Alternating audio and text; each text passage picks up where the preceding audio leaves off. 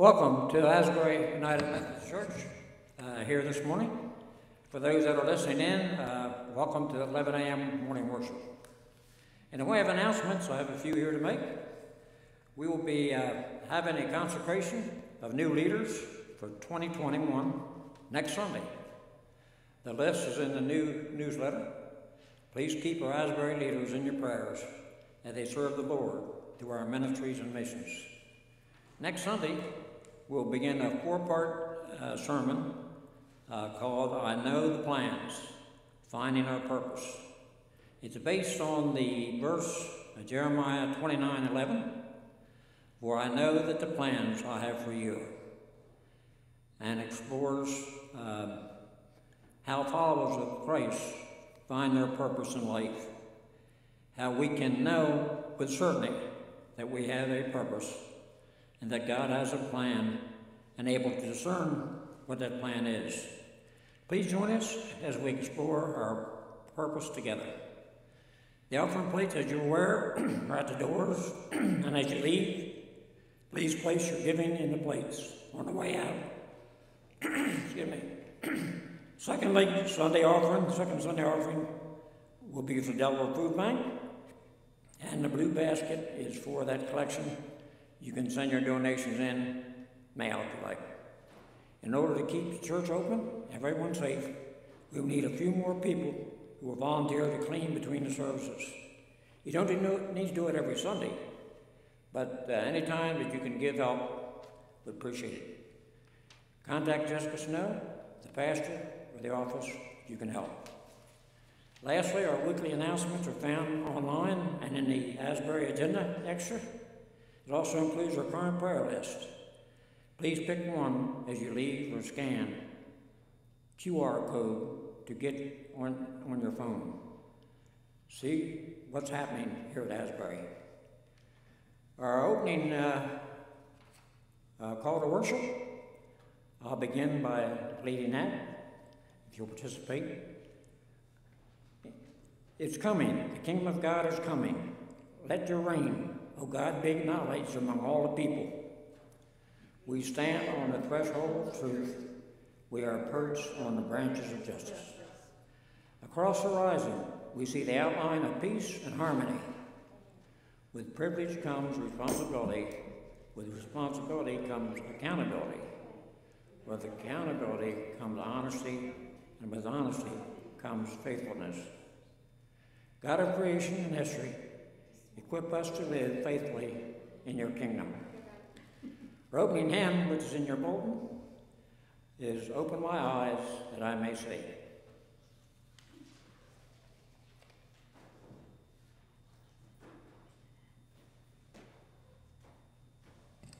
Before we sing, I'm not preaching today. I went on a clergy retreat this week, and so that's why I'm not garbed up, and I'm going to go sit in the back because I never get to sit in the back.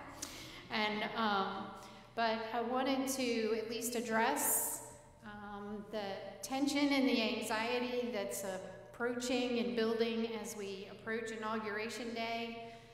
I don't know if you feel that way, but I can feel it. And so I'm just going to call on each one of us for the next few days at least, from 6 a.m. to 6:30 a.m. to be on our knees for our country. I will be on my knees during that time, and I would love for you to join me. Not that we're going to do it on Facebook or anything, but in the quiet of your own home. If you've never gotten up that early, it's a good time to talk with God. But if you just can't do that, then pick another time and spend significant time, not just 5 minutes, but a lot of time in prayer. I think we all know that the power of prayer is an amazing thing, and when we call on the name of the Lord together, that it is even more powerful. But I'm going to have a short prayer for that right now, and then I'm going to step to the back and let worship continue. Holy God, we do thank you for this nation, the struggles and the trials that have led us this far. And Lord, we face yet another one. Lord, we just ask that you give us hearts of love and compassion, the ability to listen to one another to treat each other with justice and dignity and respect. Lord, that the anger that is felt on all sides of this issue can be quelled as we learn to love you and make that the most important thing. That, Lord, that we understand that we are all in this together, that we need to be united with the same desire for justice and liberty for all. And we only find that in you. So, Lord, let us pray for your Spirit to come across this nation, bridge the gaps and the divides, give us hearts of love and compassion, not anger and bitterness, and help us move forward into the future that you have claimed for us, that you know for us. Lord, help us to follow you into that future, united as one.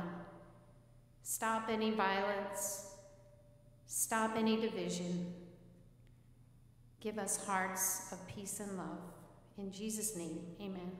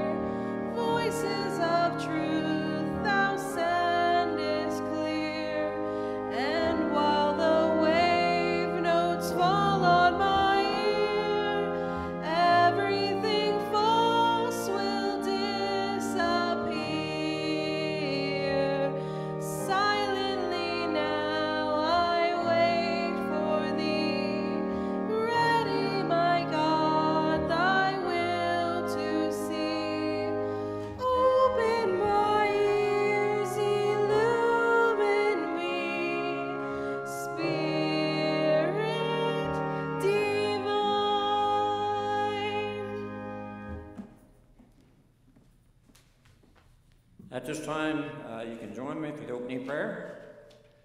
Eternal God, you bring light out of darkness and hope out of despair. Share your love with us this day, that we may better love each other, touch our hearts, and help our love shine forth in a world hungry to know your love. In Jesus' name we pray. Amen. Our first scripture reading this morning is from the New Testament, and it's Psalms chapter 40, verses 1 through 3 and 6 through 10. I waited patiently for the Lord. He inclined to me and heard my cry. He drew me up from the desolate pit, out of the miry bog, making my steps secure. He put a new song in my mouth, a song of praise of our God. Many will see and fear and put their trust in the Lord. Sacrifice and offering thou dost not desire, but thou hast given me an open ear. Burnt offerings and sin offering thou hast not required.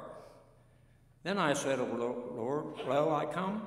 In the roll of the book it is written of me, I delight to do thy will, O my God. The law is written in my heart. I have told the glad news of deliverance in the great congregation. Lo, I have not retained my lips, as thou knowest, O Lord. I have not hid thy savings, help within my heart. I have spoken of their faithfulness and thy salvation. I have not conceived thy steadfast love and thy faithfulness from the great congregation.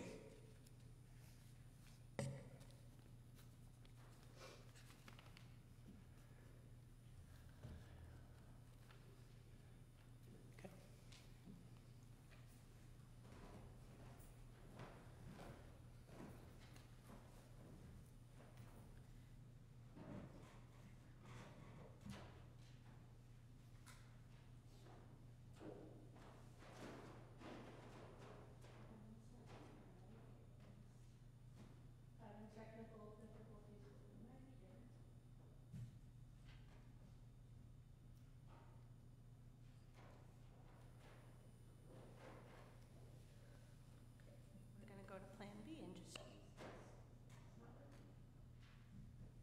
If you will join me, and I'll sing over the offering. There we go. How about that? Sorry about that. We are going to pray for the offering that we will receive today. As Mr. Ennis said, our offering plates are at the doors as you exit. And the generosity that we have experienced from this church allows us not only to operate the ministries of this church, but it contributes to the ministries of the United Methodist Church as a whole. So if you will join me in prayer.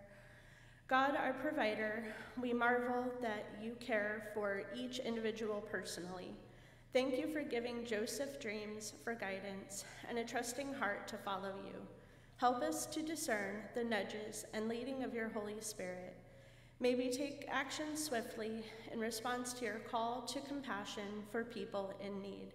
Bless them in the practical ways through our church's ministries. We dedicate our tithes and offerings in the name of Jesus. Amen. And we will sing the doxology.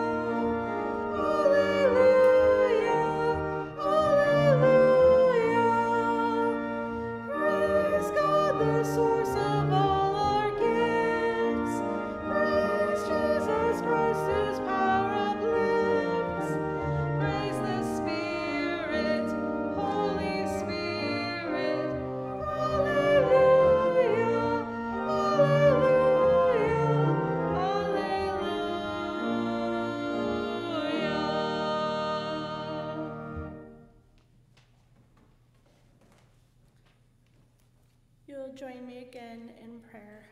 Speak, Lord, for your children are listening, for a word of encouragement, a word of instruction about how we ought to live in these troubled lands. Speak, Lord, for your children are listening as we drift off to sleep in down-covered beds, in marble palaces, or in sawdust-padded pallets on dusty floors. We are listening, rich and poor. We are listening, young and old, for a word from you that will heal our lands. Eternal God, lover of our souls, we come to you this morning, hungering for something from you that will change the rest of our lives. We come hungering for honesty instead of corruption, for generosity instead of greed. We come hungering for integrity instead of intrigue. We come hungering for our neighbors to be fed, and for all to have enough honest work to provide for the basic needs of their families. We come this morning hungering for righteousness to flow like rainwater, and for the justice like an ever-flowing stream described by the prophets. We come hungering and we come listening for your words to us, describing how we can participate in your great work of recreation. We come listening for the ways that we can become part of the solution and not part of the problem. We come listening in fear and trembling, praying that we will have the courage to respond and act if we hear a clear word of instruction from you. Speak, Lord, for your children are listening. Amen.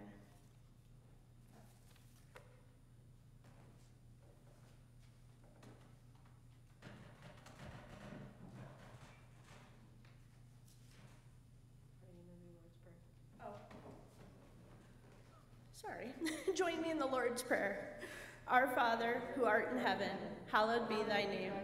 Thy kingdom come, thy will be done, on earth as it is in heaven. Give us this day our daily bread, and forgive us our trespasses, as we forgive those who trespass against us. And lead us not into temptation, but deliver us from evil. For thine is the kingdom, the power, and the glory, forever. Amen. Now Aaron will sing.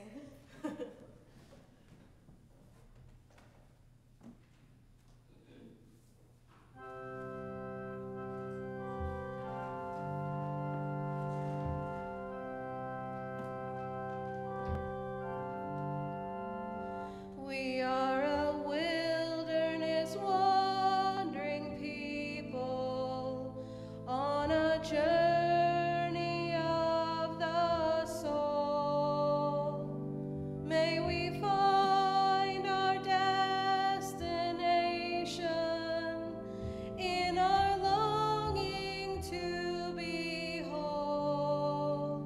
Our holy God is calling to us with Jesus by our side. May compassion be our compass. May the Spirit be our guide.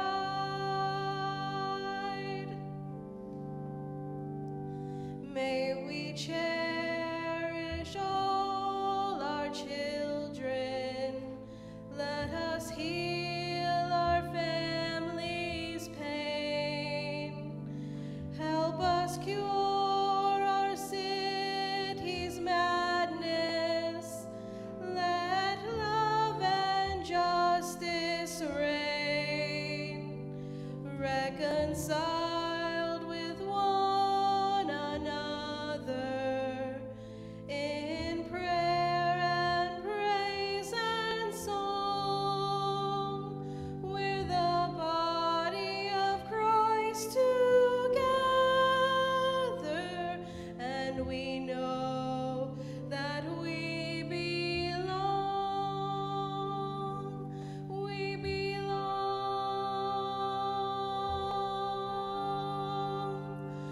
We belong.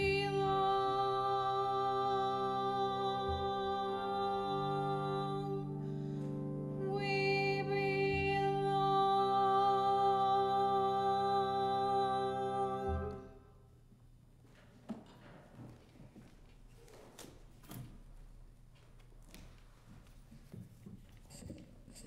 Our second reading this morning from the scripture is from the Old Testament, and it's 1 Samuel chapter 3, verses 1 through 10.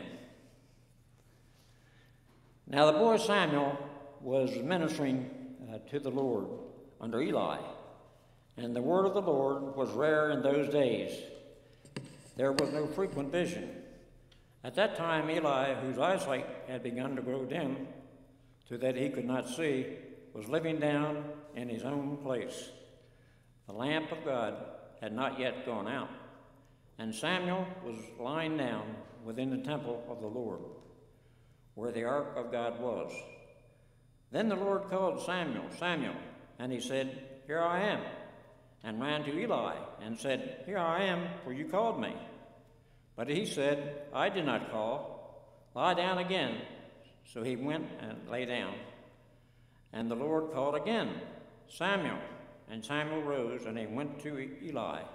And he called, Here I am, for you called me. But he said, I did not call, my son. Lie down again. And now Samuel did not yet know the Lord, and the word of the Lord had not yet been revealed to him. And the Lord called Samuel again, the third time. And he arose and went to Eli and said, Here I am, for you called me.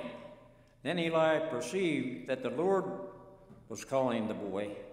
Therefore Eli said to the Samuel, Go lie down, and if he calls you, you shall say, Speak, Lord, for thy servant hears. So Samuel went and lay down in his place, and the Lord came and stood forth, calling at the other times, Samuel, Samuel. And Samuel said, "Speak, for the servant hears." This is the word of the Lord.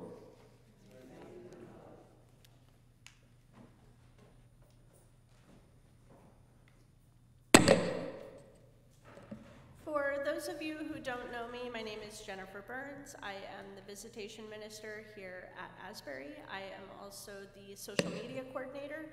So for those of you online, I am usually behind the computer, but I am honored to be here today in front of you. Today is Human Relations Sunday, and this is one of 6 special Sundays designated by the United Methodist Church as opportunities to illustrate the nature and calling of the church. These Sundays are placed on our calendar to make clear the calling of the church as the people of God. In this past week, we commemorated Human Trafficking Awareness Day on Monday, January 11th, and Korean American Heritage Day on Wednesday, January 13th. Looking forward to this next week, we have the Week of Prayer for Christian Unity. Tomorrow, Monday, January 18th, is a federal holiday for the observance of the birthday of Dr. Martin Luther King Jr. This day is important to think about the life and the legacy of Dr. Martin Luther King Jr., the civil rights movement, and the current state of racial injustice in our country. On Wednesday, January 20th, we will commemorate Inauguration Day, and a newly elected president will take on the leadership of our country. In the month of January, we also had National Buffet Day, which was on January 2nd, National Spaghetti Day, which was on January 4th. Elvis Presley would have been 85 on January 8th. January 10th was Houseplant Appreciation Day. National Milk Day was on January 11th. Is National Popcorn Day. Thursday, January 21st, is National Penguin Day.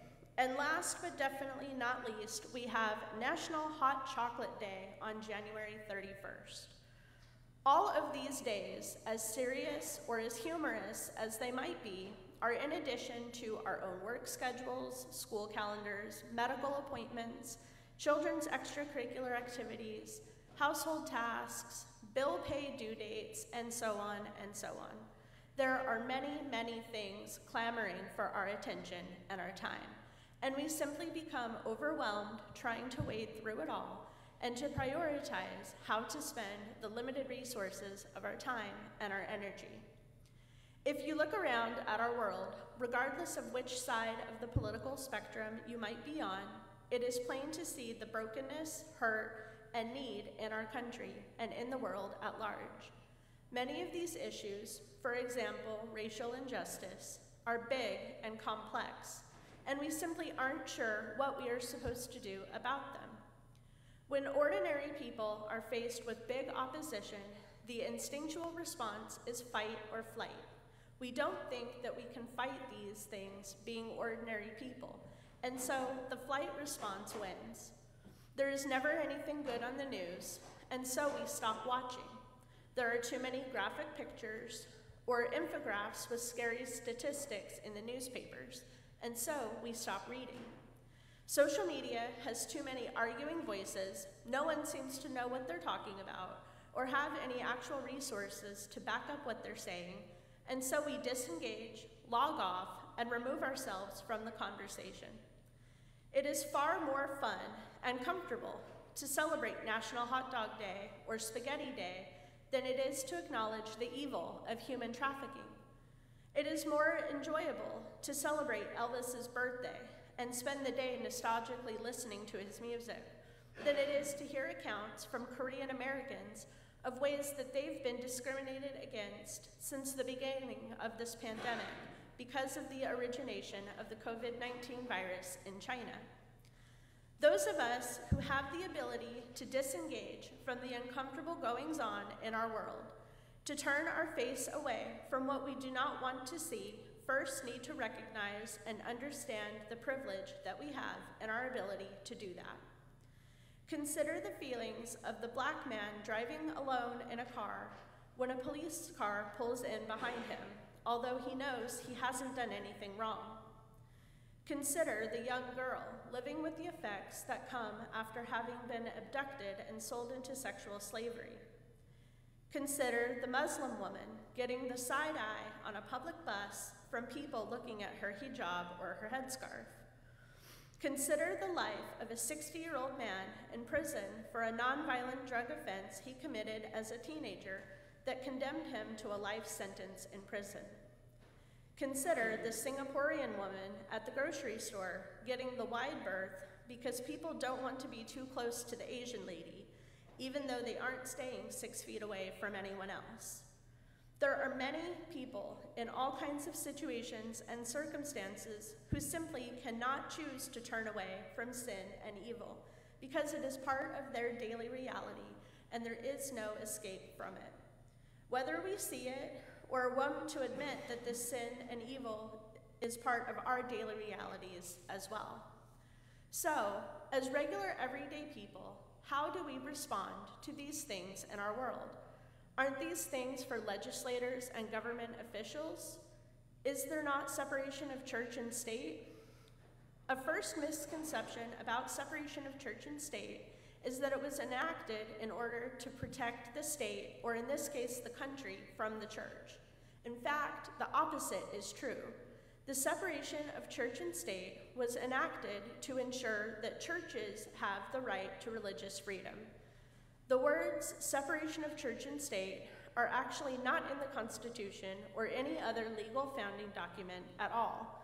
What is written is, Congress shall make no law respecting an establishment of religion or prohibiting the free exercise thereof. This was only meant to stipulate that there was to be no national religion that people would be forced to adhere to, but it does not mean that Christians or adherents of any other religion could not advocate for politics or social issues according to the teachings of their faith backgrounds. In his own ministry, Jesus heralded the call for social justice advocacy. In Luke chapter 4, verses 18 and 19, as Jesus was entering the synagogue at Nazareth, he read from the scroll of the prophet Isaiah, which said, "The Spirit of the Lord is upon me, because he has anointed me to bring the good news to the poor. He has sent me to proclaim release to the captives and recovery of sight to the blind, to let the oppressed go free, to proclaim the year of the Lord's favor." As a denomination, the United Methodist Church has been at the forefront of the work for social justice reform on many different fronts. These issues are not political issues, they are human rights issues. The offices of the United Methodist Board for Church and Society, which is the social policy advocacy arm of the denomination, is located at the corner of Maryland Avenue in Washington, D.C., kitty corner from the United States Supreme Court. They have been at this location for over 100 years. It is the only faith-oriented, non-governmental building on Capitol Hill. Their marquee sign in front of the building is notorious for inherently issue-focused statements such as Black Lives Matter, healthcare is a human right, women have the right to live without violence, you cannot serve two masters, you cannot serve God and white supremacy, and I was a stranger and you tear-gassed me. Oh, wait a minute. The other location for the General Board's offices are in New York City. Those offices are in United Nations Plaza. If these prominent physical locations don't say anything about our commitment as the body of the church to have a place at the table, then I don't know what else does. So while we have perhaps answered the question of a right to a place at the table and a voice in the conversation, and the call that is on us to speak up and to speak out against sin and evil in the world, there is still the question of, but what am I supposed to do? What am I supposed to say? Where do I start? It is true that the lists of sin and examples of brokenness in our world is great. Homelessness, food insecurity, alcoholism, addiction, sexual violence, gang violence, climate change, diseases that run rampant in communities such as malaria and AIDS, our broken judicial and incarceration systems, our broken immigration system, our broken healthcare system, equitable access to education, the list goes on and on. The most famous quote attributed to John Wesley is, "Do all the good you can by all the means you can, in all the ways you can, in all the places you can, at all the times you can, to all the people you can, as long as ever you can." This is undoubtedly a very tall order.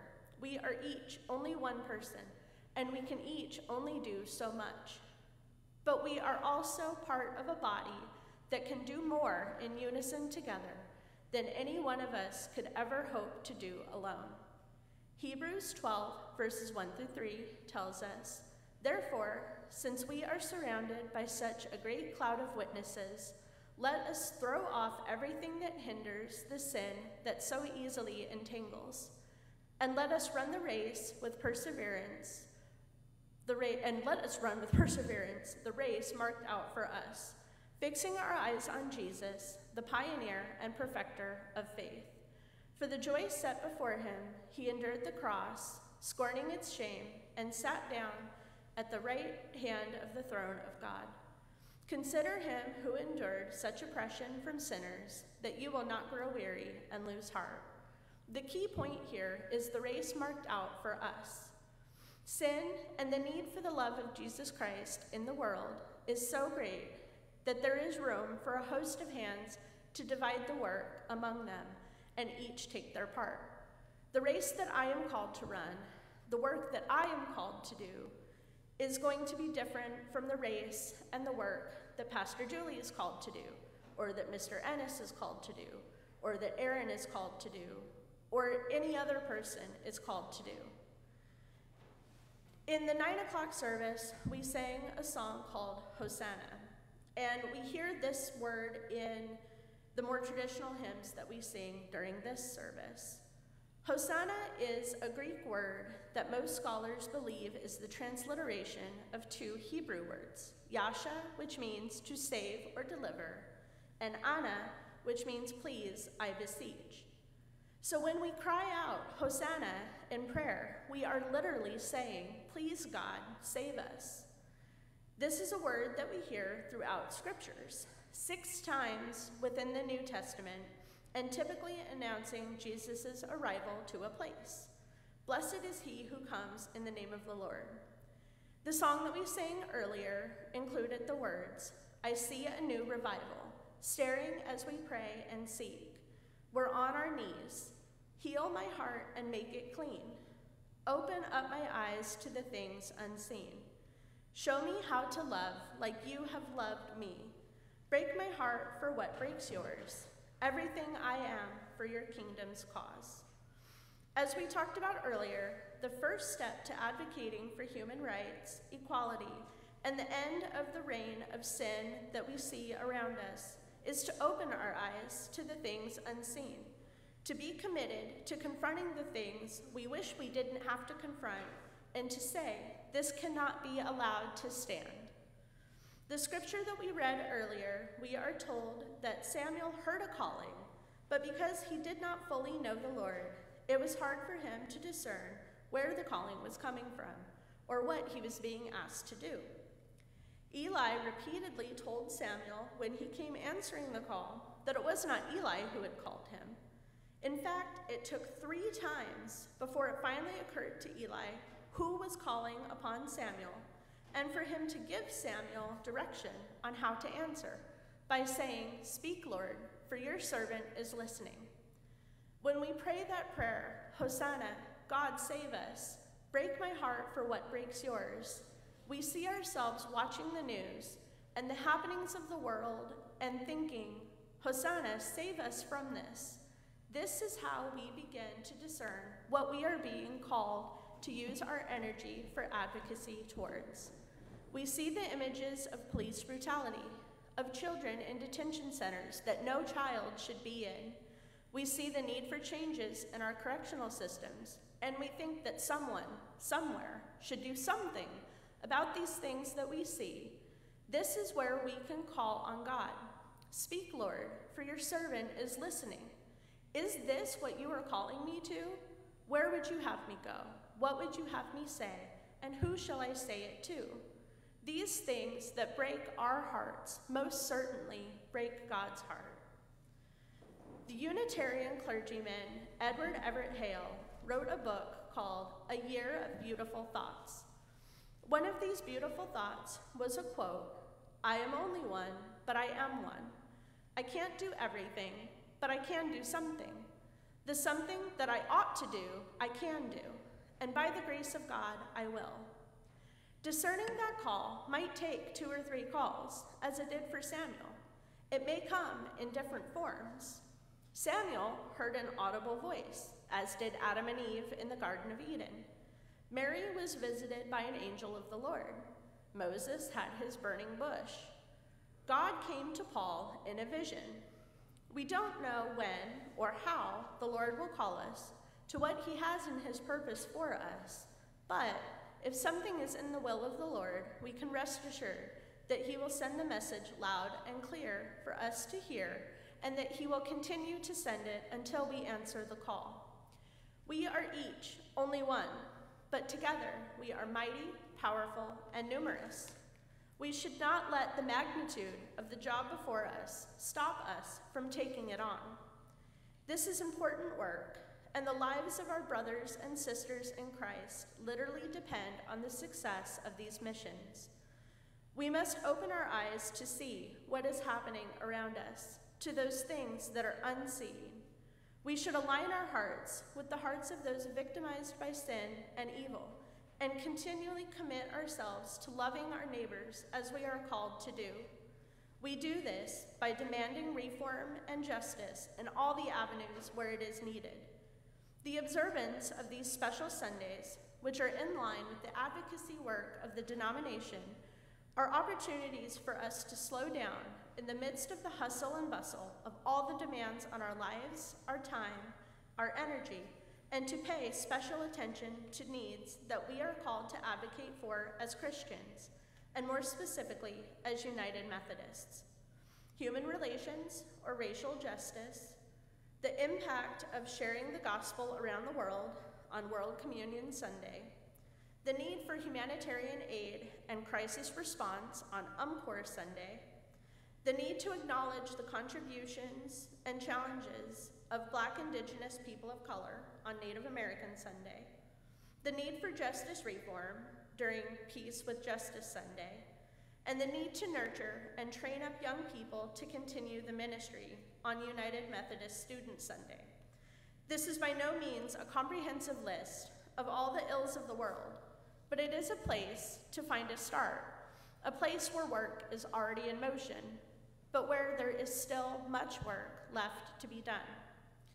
Beginning next Sunday, Pastor Julie will be starting a sermon series entitled, I Know the Plans, based on scripture from Jeremiah 29:11, and we will continue to talk about how we discern our purpose, how we can fulfill the plans that God has for each of us.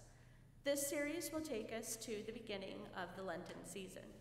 We will prepare for hearing that call to action from the Lord and to prepare ourselves to answer as Eli directed Samuel. If he calls you, you should say, "Speak, Lord, for your servant is listening." So as we close today and you prepare to go out, I ask that you take a moment to think how you can begin to pray that prayer of discomfort. Hosanna, break my heart for what breaks yours. I am only one, I cannot do everything, but I am one, and I can do something. Lord, what are you calling me to do? Amen.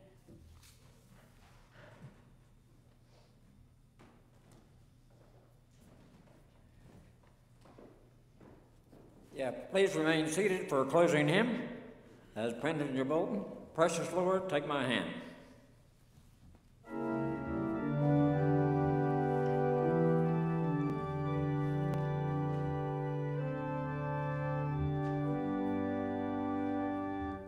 Precious Lord, take my hand, lead me on, let me stand. I am tired, I am weak, I am worn.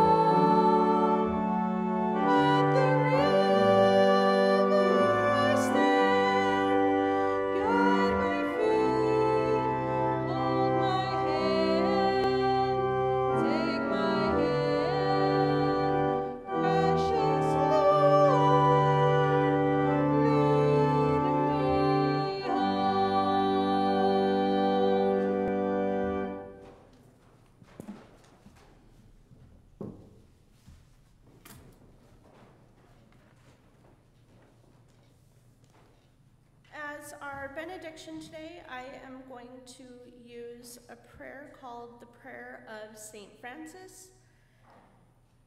Lord, make me an instrument of your peace. Where there is hatred, let me sow love. Where there is injury, pardon. Where there is doubt, faith. Where there is despair, hope. Where there is darkness, let me bring light. Where there is sadness, joy. O divine Master, grant that I may not seek so much to be consoled as to console, to be understood as to understand, to be loved as to love. For it is in giving that we receive, it is in pardoning that we are pardoned, and it is in dying that we are born to eternal life. Go in peace.